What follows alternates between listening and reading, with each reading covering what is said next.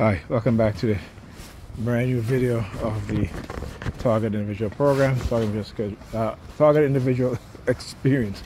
So about 5 minutes ago I checked the bus schedule and it said that the bus will be at the bus stop in 16 minutes, right?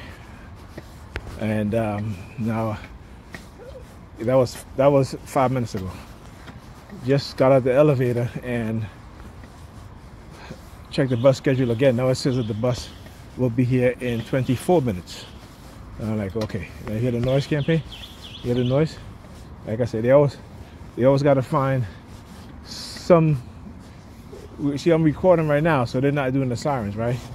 When I was leaving, they were doing the sirens upstairs. When I was upstairs getting dressed, they were using the sirens.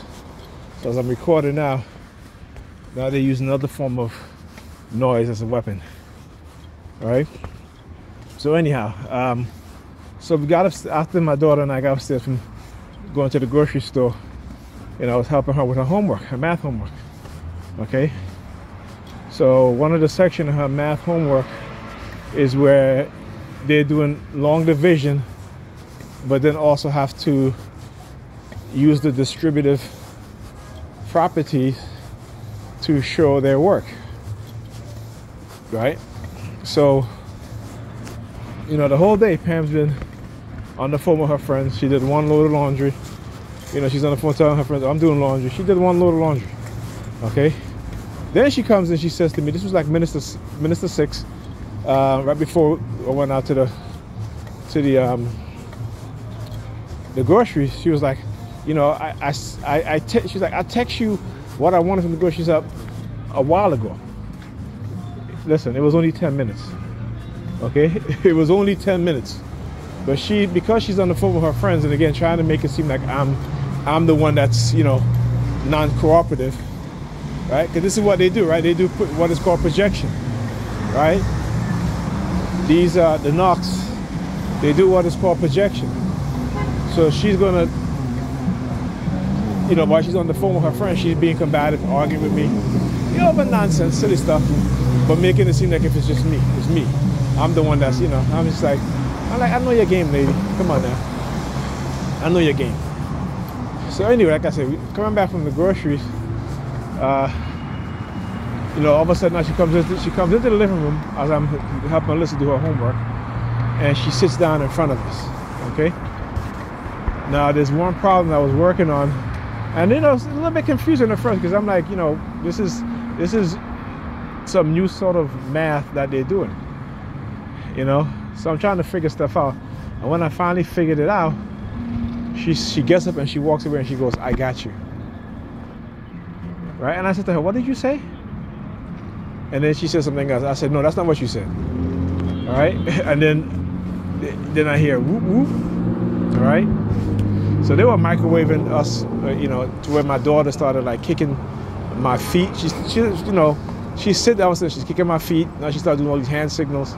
And I'm like, okay, I see where this goes. So I said to her, calm down and relax yourself because I'm going to give you a spanking. Right? That's what I said to her, you know. And I could tell she was still trying to do it, but she became conscious of trying to do it, and she ended up not doing it. So I was like, good. All right, I got to pause this video. I was hoping that I can get to the ATM, but the ATM closed early now. So anyway, as I was saying, right, so, you know, like I said, once I started to see my daughter started getting all fidgety and getting, you know, beside herself, and all of a sudden now she's like, as soon as Pam said that, you know, like I said, and I asked her, what did she say? You know, that my daughter's now kicking me, you know, like she's taking her feet and kicking it into my feet. You know? You know what I'm saying? That is their way of manipulating her, hijacking her conscious mind to send me subliminal message, right? Because they know that, you know, I heard what she said, and, you know, I wasn't going to go after her and be like, what the hell did you say? I wasn't going to do that. So this is why they have my daughter did what she did. Okay? Now, she doesn't know that she's doing it. Right? And like I said, at that point, you know, because Pam, you know, today, again, she's wearing the same clothes, all black. So she comes and she sits right in front of us. Okay? Right in front of us now. with her back turned towards us, right? And I'm like, I'm trying to figure this stuff out so I can show my daughter how to do it. And I'm like, I said to her, okay, now I got that. I said, okay, now I got it. I got the answer. She gets to walk away and she goes, I got you. You know, but I'm like, wow. And then they started with the sirens. Okay. So like I said, I've experienced the microwaving before. You know, it's very intense. You know, but I know how to shut it down, particularly when it comes to my kids, and how when they hijack their mind to target me in a certain way. All right. So I don't get upset. I just, you know, tell them, I'm like, you need to cut it out. Become conscious of what you're doing. Understand that, you know, like with my son, every time he sees me, I walk into the living, if I go out of the living room, walk back in, he will start putting his hand behind his head.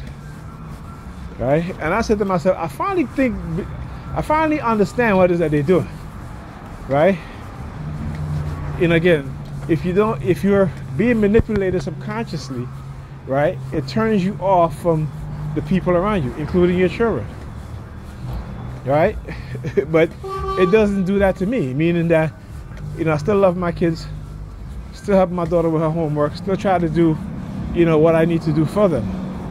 Whereas their mother, you know, like, you know, she's going on, they're going on a 2 weeks cruise, right, which her mother is paying for. So all she's thinking about now is just buying stuff, buying clothes for her, basically. You know, she's buying, and I said, Pamela, you don't need to buy any more shoes. You have enough. You have more than enough. And the way your bedroom looks, start buying any more clothes, and you're gonna see what happens. You won't be able to walk in your bedroom at all. But that doesn't matter. It's the excitement of going on the cruise, and the joy of shopping. You know, so, you know, yeah. So my daughter had a few packages delivered to her today. I bought her a jacket from Macy's because the winter jacket her mother bought her was too thin. You know, so they had a sale on the jacket. I think I paid $65 for. Okay. And so I ordered it for her. It came today. You know, and then Friday I took her to, yesterday actually I took her to Cookies to get her some stockings, because I asked her mother to buy her stockings a long time ago. Because I told her, I said, I'm not buying her stockings. I said, I bought her everything else. You know, all her school clothes, everything else. Except for her, the 2 dresses that her mother bought her. So let me just correct myself on that one. Okay? But everything else, shirt, pants, all of that. My son, same thing, his mother bought him two school uniform shirts, but I bought everything else. Shoes, all of that stuff. Book bag, all that stuff, right? So, and I asked her, because again, when she had sent my daughter to school with no stockings on when it was so cold, and I called her, I said, listen, can you, since you're downtown, since you're, you know, close to downtown, pick up some stockings. So she said she ordered some stockings, and it took a while to come. The funny thing is that, you know, it took 2 weeks to come, and it came today. Right after I bought her the stockings. Right, when I went to pick up from school yesterday, she's like, hey, let's go to Cookies to get some stockings for me. So I want you to understand how they pre-plan these things. They always trying to take money out of my pocket, right? Yeah, I'm on disability. You know what I'm saying? Disability don't give you that much, okay? But when you have bills to pay, you know, you don't get that much, right? So, like when she asked me to go to the groceries, she only listed like 6 things, which was bread. And mind you, now she doesn't have her car because of the accident, so she has not been grocery shopping, you know, and the house needed a lot of things. So I end up buying more than what she had requested, and I asked for some of the money back, you know. I said, I'm not asking you for all of it back, I just asked you for some of it back, all right, okay? So, you know, it's almost like half of it back, that's all. So she's like, yeah, okay, what have you. But I know she was reluctant, you know, because like I said, because she's, you know, she's accepted what's being done to her. Because again, you know, her job is in jeopardy if she speaks out against it, you know. So, you know, like I said, that's not me, but I understand. You know, this is how, particularly when it comes to black women, and you know, this is what they do. They've been doing this to them since slavery. you know, and how, and again, subjugating the men to be to be less than in the eyes of their women, right?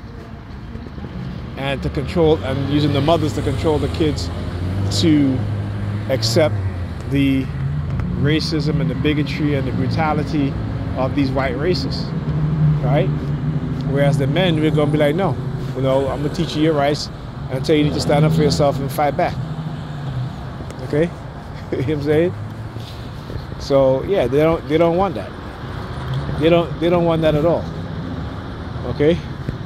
This is why, like I said, 80, you know, not just me, but you know, this is why over the past 3 decades, you know, the vast majority of black children are raised in home where it's a single,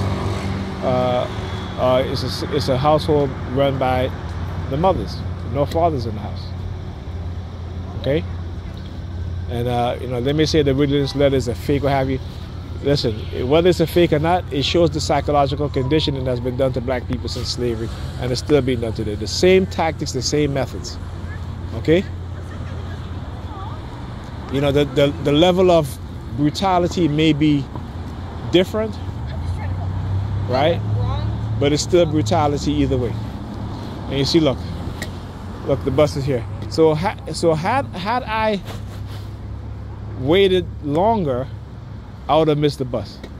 Oh, this one says it's not. Oh, it's not in service. Like, there you go. There you go. The retaliation. Not in service.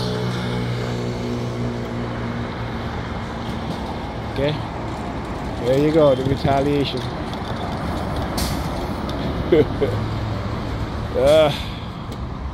Telling you.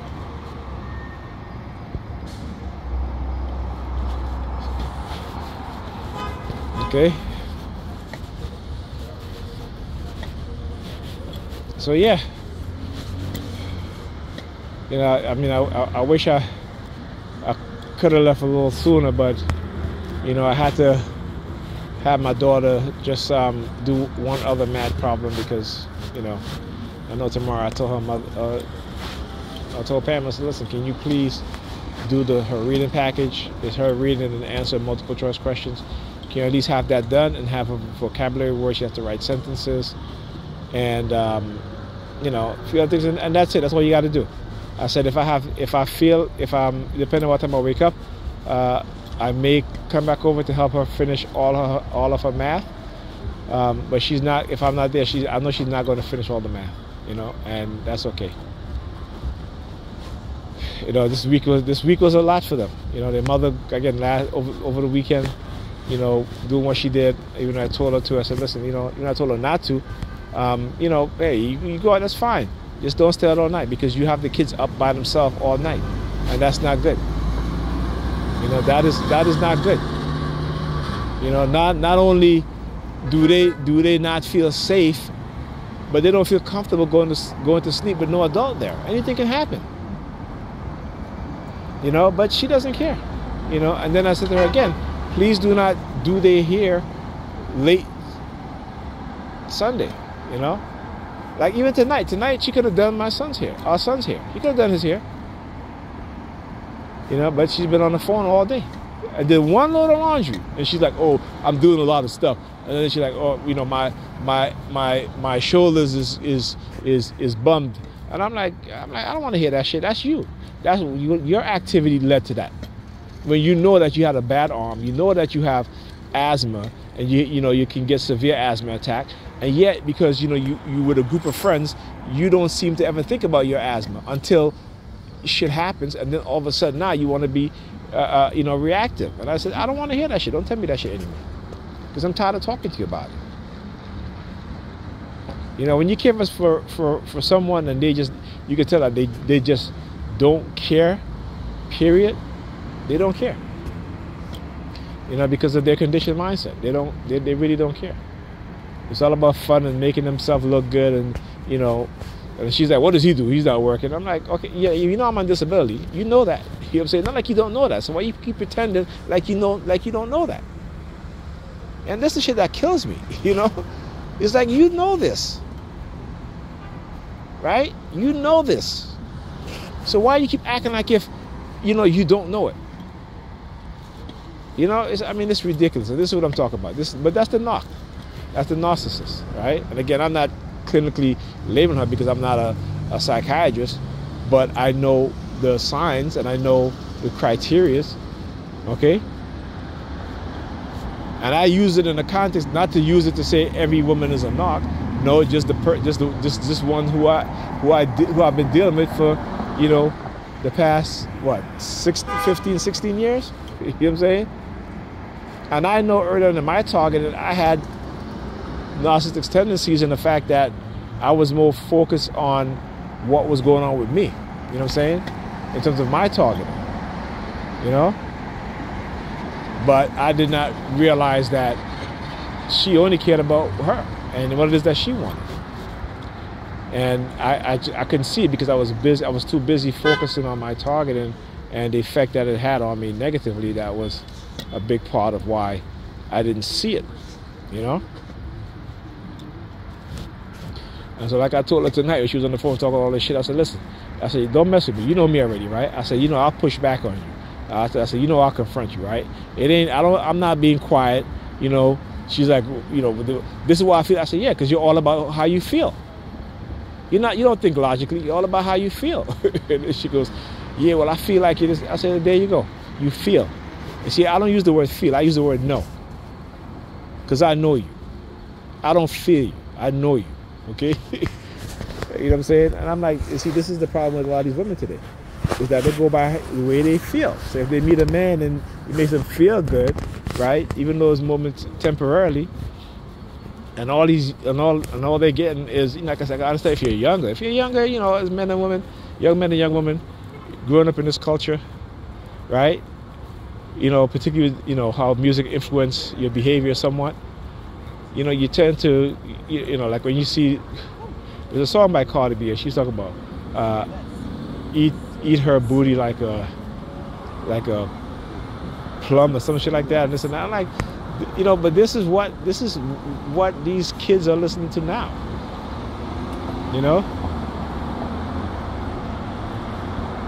In the 80s and 90s, yeah, you had a Little Kim, right? But it was never this vulgar. Because now they're talking about, doing other chicks and, what I'm saying? Like, they have that whole bisexual, lesbian thing that's become popular for them. And the lyrics is even raunchier. And these are women, right? These are young women, And they said, men can no longer sexualize us, we sexualizing themselves. And I'm like, fuck, that's the most stupidest shit I ever heard.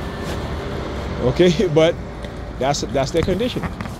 Anyway, I'll talk to you guys in the next video.